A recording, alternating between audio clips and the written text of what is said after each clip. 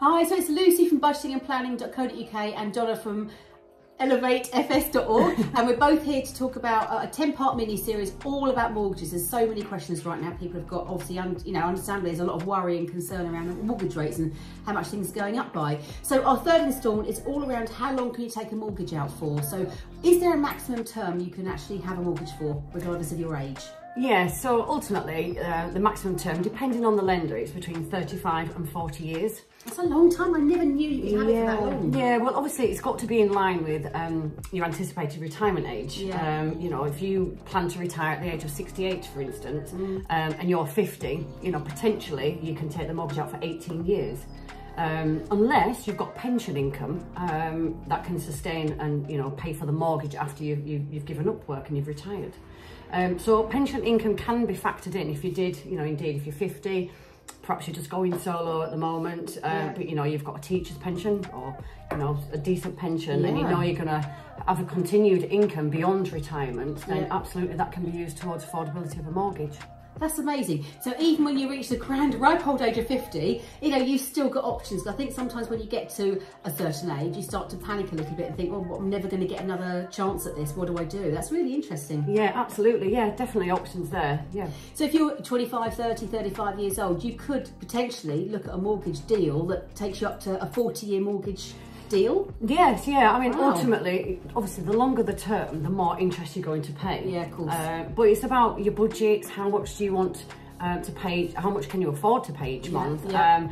And, you know, just starting out, we know that if, as a first-time buyer, for instance, you want to buy a house, but you also want to buy the beautiful furniture, and you want to... So you want an element of free disposable income to decorate and furnish. So maybe in the interim period, you know, in the initial period, take it for a longer term to keep the payments down. But again, nothing's set in stone for the 35, 40 years.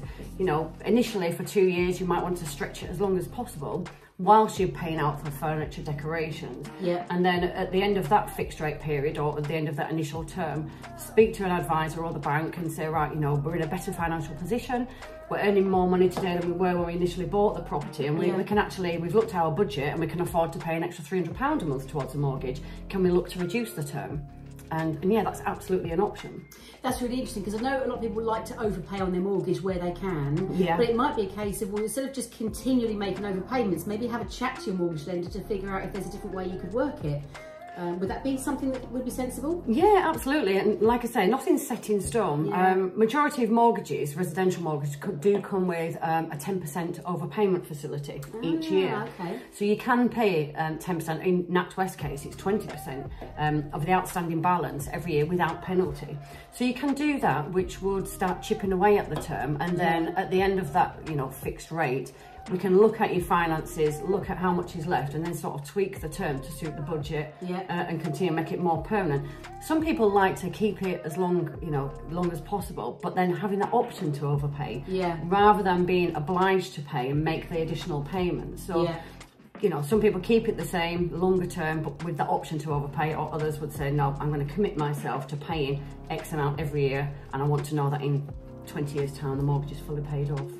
There's just so much to it, isn't there? There's so many options, and what I love about it is just there's so many variables. Of course, everybody's, you know, lifestyle is different, you've got bespoke needs, but what I love about it is speaking to, obviously, an expert. You know, you can take into consideration what your needs are right now. Most of our needs are very different this year, and our cost of living crisis.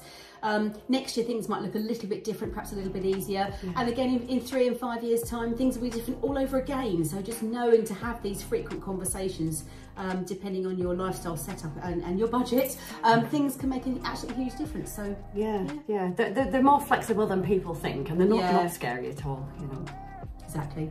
Talk to Donna, elevatefs.org, and Lucy, budgetingandplanning.co.uk. Thank you. Next instalment coming up.